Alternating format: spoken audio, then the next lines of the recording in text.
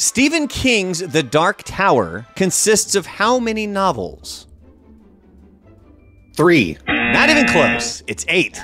It all started with The Gunslinger, which was released in 1982. I tried reading it. I got like halfway through it, and that was a struggle. It was so effing boring. But my question for you now, opinion, Stephen King, yay or nay?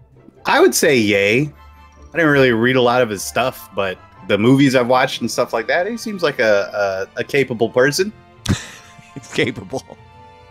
Most of the things that I've read of Stephen King's have been really good, but for some reason, The Dark Tower, or I should say The Gunslinger, thumbs down. Two big thumbs down. Haven't tried to get into it.